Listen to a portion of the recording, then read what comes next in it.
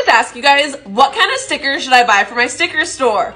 But you always tell me stickers that I already have. So I just restocked the sticker store. Let's go through it to figure out what I don't have. Okay, the first one I see is James Charles. Outer Banks stickers is always something that people tell me to buy. That goes hand in hand with Stranger Things stickers. Pokemon stickers, Lilo and Stitch, Hello Kitty stickers. I am always asked if I have Hello Kitty stickers. Harry Potter. Just take a nice little look here. I have the Office stickers. Ooh, Taylor Swift. That's a little Taylor Swift reference right there.